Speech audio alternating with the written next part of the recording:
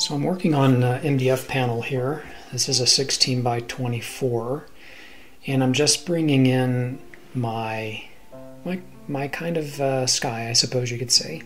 And I'm keeping this kind of soft, kind of loose. What I'm doing is I'll be using my airbrush to really bring in some mist and soften this. So for now I'm just laying in the basic shapes of these trees. And I'm not so concerned about exactly how dark. I want to make them kind of a mid-tone dark because I will be coming back and lightening them up with an airbrush. So it's really not too much of a concern. Right now I just need to get the basic shape and outline of these tree lines. Bring in these leaves, open up the canopy a little bit as you see me do here, and kind of get this all staged. Now I'm coming back and just adding some really basic highlights using some sap green, little white, little yellow, and then just bringing in some basic highlights with some yellow green. So here I come back with my airbrush, and this is again where you want to make it dark enough that it will show through. Obviously, being in the background, it's going to be a little bit of a different value. So that's kind of something to keep in mind. Now I'm coming back now again, bringing in a little bit more detail. Bringing in some individual leafing, and this does take a little bit of time, of course, but you have a lot of control doing it this way. So I'm using a very small 20/0 round brush to accomplish this, and I use this tiny brush quite a bit throughout the painting. But now just looking to bring in some basic flowers on the trees, and then coming back again with some more airbrushing just to kind of get it all uniform. So I've sketched in this basic country manner or English manner, which is kind of what I wanted to do here. I'm using Indian yellow with a little purple to get that kind of that darker goldish color, which will be kind of the background on or the shadowing of our house. Now just kind of working this roof. You'll see me here come back in a moment and use my acrylic paint pen. I discovered this pen actually not too long ago. I found this pen. They have several colors. It is acrylic paint, but it's dispensed in a pen, so I can really make some fine details as I bring in all the tiles on this roof. So I'll kind of play with that for a moment, and we'll come back and work on that a little bit more. But we've got these dormer windows, and now, of course, I like to lay and I like to work in sections. So I kind of take each section about 80 or 90% to completion. That way I can kind of keep track of exactly my angles. And as you see, what I did on the left was once I've laid in my underpainting to the building, I'll come back with my charcoal pencil and re-outline some of my shapes in the house. So I'm now working on these windows, and I'm just first painting in the soft underpainting on the lighting because these windows will be lit up. Again, we're looking at sort of an early evening feel, and so you want to create a little bit of subtlety throughout the painting because it will be a little bit dark in some areas, but those dark regions will certainly help your highlights. when you bring those in. It'll really help to embolden them quite a bit.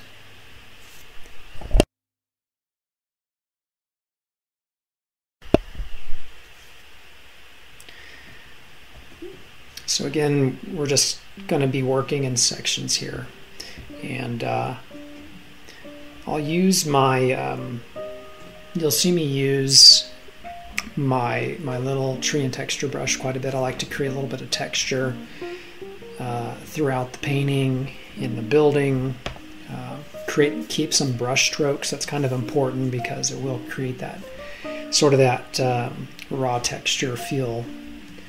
And as I'm working on the ivy again, I did use my my tree and texture brush to accomplish that. This is my white acrylic paint pen, so very handy as well. I was really excited that I could find that pen. It really makes the process much easier than trying to use a script liner brush and try to get those real delicate, fine lines, and to keep them straight for that matter. So I'll be using that those pens on and off quite a bit. I've also used I'm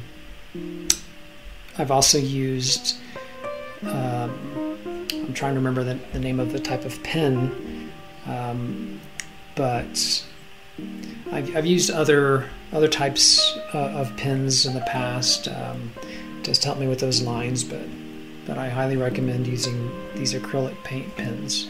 Pretty handy.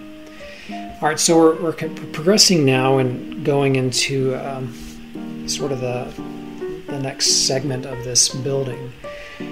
So just kind of laying it all in and trying to figure out where the shadowing was. So definitely an interesting, fun painting.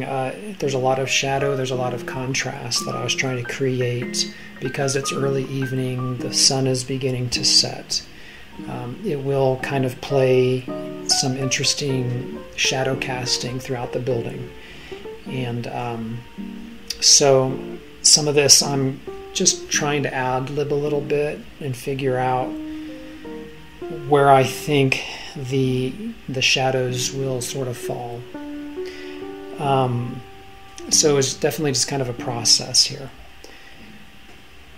But again, for me, I think it's just easiest as I work in small segments and go fairly detailed, nearly to completion throughout each one of those segments.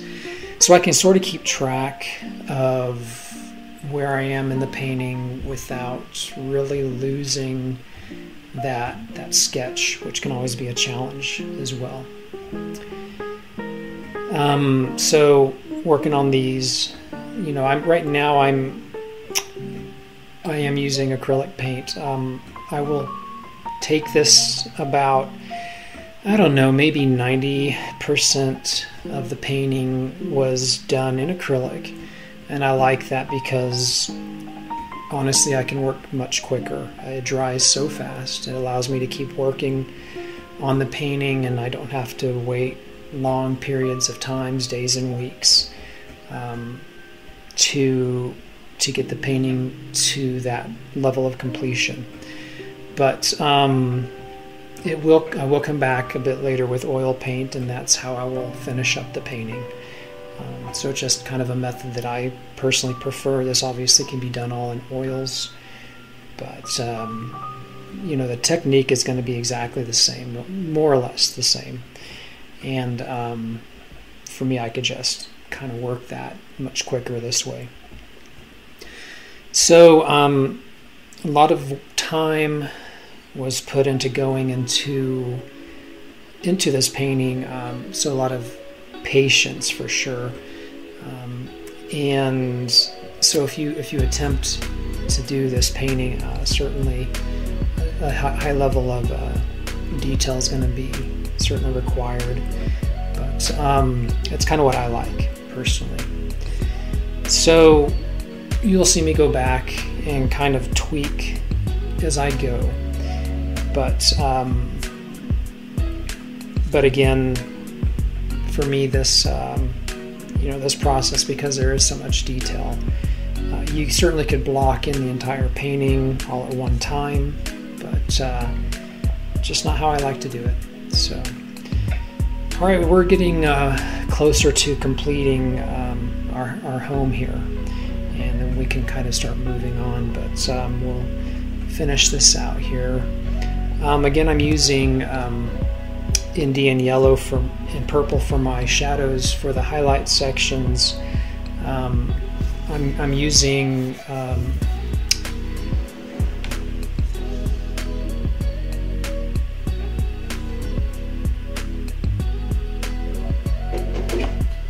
a yellow ochre. So I had to pull out my paint to remind myself exactly what I was using, but yellow ochre and Indian yellow. Alright, so now that we've got the building fairly complete here, I'm coming back and just starting to work into the tree line a little bit more. And I wanted to bring in this forefront tree. It's going to be sort of a purplish colored tree there off to the right. But it's important to get these kind of laid in. They are still sort of background trees. And I'll be painting in some things in the foreground that will more or less cover a lot of that. So these are my shadows. With my shadows, I really prefer to use purples. Again, I'm going back into the yellow ochre to create kind of the shadow that's playing on the side of the building. The tree is casting that shadow there. And then come back and sort of just lay in some basic leafing here over our tree.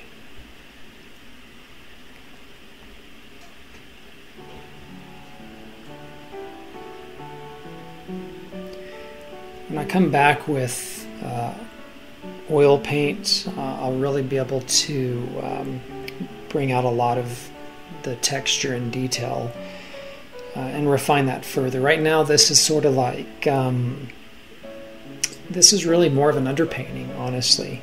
Even though it's quite detailed, I still consider it an underpainting. I'm able to map out everything that I want, where I want it to be located, get it all worked in. When I come back with my oil paint later, I'll really be able to apply thick paint that will sort of stand off, kind of stand proud off the canvas a little bit and create a little bit of dimension. So using my acrylic black pen, again, this can all be done with a rigger brush, a script liner brush, but it just takes an enormous amount of time, and so I'm happy just to be able to use my pen and get that working. There's a lot of bricking there and a lot of detail. So kind of painting in our flower pots now that are kind of lining this this railing here, or this fencing that we've got, but still using the ochres, the Indian yellows, using the dioxazine purples, and that's what's creating my lights and my shadows, just like in my building. We'll continue that process here, going into these this fence and into the stairs as well. The feature for me was really bringing in the stairs, and I really, as I had been contemplating this painting, I knew that I wanted to bring in stairs. So that's really going to be the kind of the prominent feature here to this painting. So I'm laid in a lot of green here. This will be the underpainting for all of our shrubbery, and then I'm just dotting in some nice dark stippling with my tree and texture brush. I'm using dioxazine purple with some Van Dyke brown, and getting that nice dark texture in here. But it makes it in my opinion, just a lot easier as I'm trying to create this illusion with a lot of leaves on these bushes. All right, so our light source is coming from the right, so we need to keep in mind that as you bring in your highlights, exactly where that light source is coming from. And I just want to sort of create some nice highlighted outlining and separation in these bushes, and then I can bring in the flowers a little bit. And now that we've laid that all in, we can start to work on the stairs, which are kind of in the fore region of the painting here, and really push back this flower bed. So we'll bring in these shadows here using yellow ochre and using dioxazine purple for the main shadowing. In this painting, it's pretty important to not try to be it too loose and free with your strokes. You do need a little bit of control, and it will require a little bit of time. So I'm stippling in a little bit more texture again, using my brown and purples right on top of the ochre, so that we can sort of kind of give the illusion that this is concrete or stone, and kind of give it that rocky, stony texture.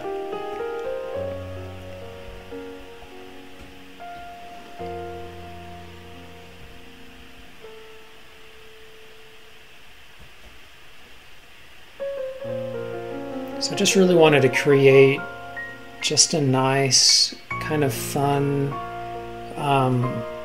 scene here where the sun is really getting lower in the horizon. It's pretty early evening, so it's just starting to set, and we're just starting to see some shadowing dancing across the landscape a little bit, and creating some really interesting light effects. So I'm really right now just playing with my lights and my darks, and I'm trying to figure out where do I think these shadows are going to be, and then of course I try to stipple that on exactly where I think those highlights are gonna live. Now we've got sort of the railing, and there's some spacing in the railing that I had to think about as I'm bringing in these lights. And a lot of this was ad-lib, so I could be absolutely wrong about exactly how the light's going to be cast, but in my mind I felt like it looked a little bit like this. We're going to still see some shadow from the background railing cast over the stairs, and that's sort of the vision that I saw on how that might just appear. Of course, in Mother Nature it could be a whole lot different, but since this is sort of my vision and my world, this is kind of how I felt like it would look. But I felt that it was a fairly close approximation of what could be expected during this sort of early evening hour. So I'm bringing in this next foreground railing very much like I did the one in the background, and still trying to achieve that illusion that there's some texture here and that this is stone, and just see if we kind of work that in and give it that impression. Again, this is kind of a prominent feature in the painting, so it did take an enormous amount of time, but one that I was fairly pleased with as I worked it in.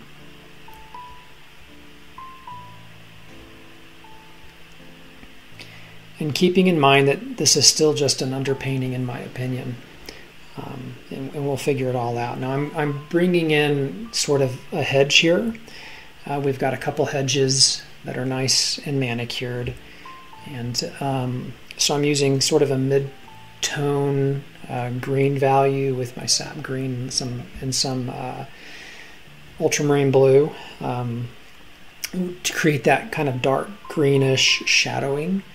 And then come back again with my yellow green and create some highlights. And then of course we've got our other flower bed over here, so I'm bringing in sort of the underpainting on the bushes, and then I'll stipple on again my dark browns and purples, create that texture, the illusion that there's a lot of shadowing and leafing all through that flower bed region. Working in some ivy. I wanted the ivy to be kind of curling in and throughout the stairwell and on the banisters. I just thought would kind of bring in a neat little effect. Bring all the really dark underpainting in, and then come on top of that with where I thought I would probably see some of the highlights throughout that region there.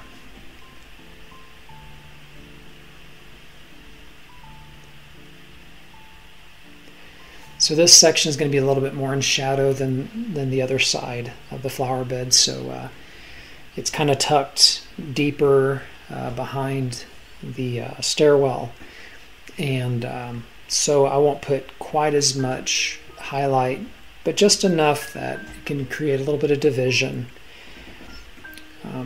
Thinking how the light would cast onto the bushes here through the different railings. And so that's kind of what you're seeing me do here now. Then of course bringing in our flowers. So I'm still using my small brush. I've used this small brush throughout much of the painting.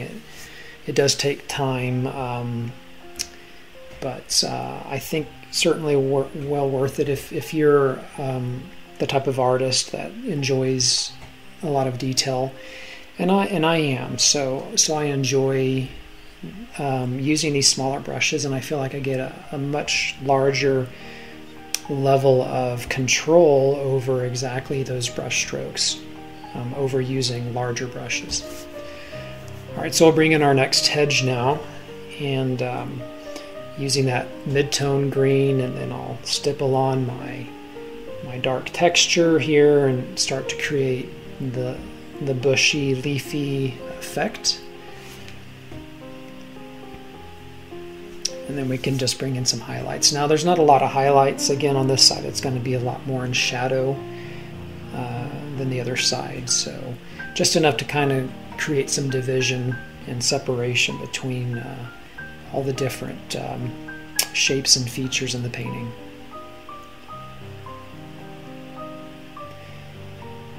This painting obviously took a lot of time, and I can't quite show everything I'd like to show, but hopefully I was able to grab enough of the painting experience to kind of demonstrate exactly what I was doing. All right, so we're gonna bring in some larger foreground trees here.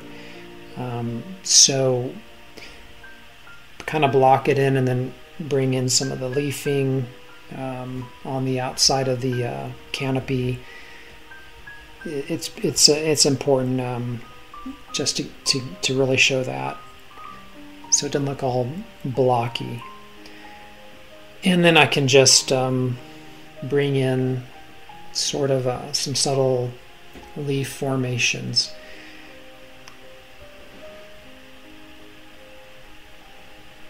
Now this tree is going to be sort of in front of the sunset a little bit, so I'm bringing in my airbrush and creating some highlights and some softness, and kind of make the illusion that the sun's starting to kind of burn through the canopy. And that's most evident in this tree that I'm working on right now. This is a large overhanging tree. So I'm using more of a silhouette here. This will be more of a dark silhouette because I really want to kind of show the halo of the lighting in the sun as it kind of burns through the canopy, but it's still tucked behind this thick tree, these tree boughs and all the leaves there in front. So I'll bring back in my airbrush here in a moment and sort of open up the canopy and create some holes in it that really look like it's burning through. But I think it brings on a really nice effect, and this is just kind of how I would like to do something of this nature where the sun is actually behind an object. And so now it kind of looks like the sun glow is kind of burning through, and I thought that was kind of nice. I started working on this path, and I didn't really like what I had done, so I decided to kind of go back over it again. I felt like it needed a little more texture, so I brought in my tree and texture brush, as you see me do, and I wanted to stipple on those effects, as if this is porous stone, and you're going to see a little bit more texture and pores through that little stone path. And of course, using my dryer to kind of blow it off and dry it off much quicker so I can keep working on it. Okay, and now I can sort of just bring in where I think those little flagstones are gonna kind of live. As you move closer to the foreground, those stones are gonna broaden and widen a little bit more. So you got to keep that in mind to get that illusion that it's sort of pushing back toward the painting and give that illusion of some depth and distance. So yeah, my second effort at improving this path, I was much more pleased with it than the first one. So I decided really not to show what I had done on that first path, just because I just simply wasn't satisfied. So never be afraid to just change something if you don't like it. Go in and change it. That's the beauty of working. Most things can be fixed, and that's a great thing about painting. All right, so bringing in my rigger brush now, and just really looking at bringing in some separation in all of our blades of grass. And I thought it'd be a nice touch to go ahead and add this little wrought iron bench, and because there's so much delicate detail in it, it was really nice to have that acrylic pen to sort of figure out what that would look like. Now it's going to cast a bit of a shadow, so I'm kind of working on that shadow that's sort of getting cast onto that hedge.